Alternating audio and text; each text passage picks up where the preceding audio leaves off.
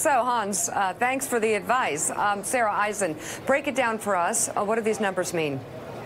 They mean that the economy is still going strong and that actually employers aren't really fazed by the shutdown. I'll just point you to the private payrolls number. They increased by almost 300,000. So that means while the government was partially shut down, companies didn't hesitate to hire. It did not shake confidence. Economists were looking for a number of below 200,000 jobs. We got one above 300,000. And just to further emphasize the point, if you look all of last year, and we are coming off a bumper year for job creation, the average per month for private employment was in the twos.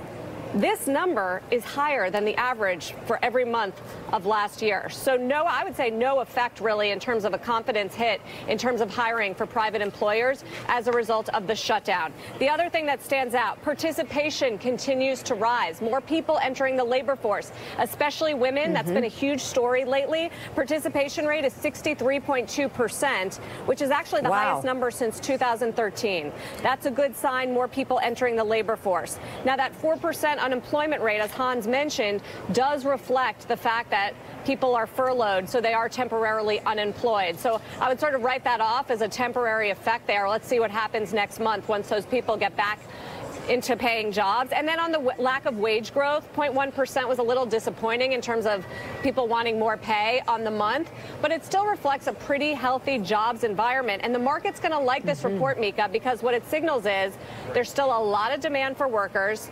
People are hiring. They're not getting nervous, but we're not getting inflation in the form of wage growth, so the Federal Reserve doesn't need to tighten interest rates. That's kind of a recipe for a rally on Wall Street.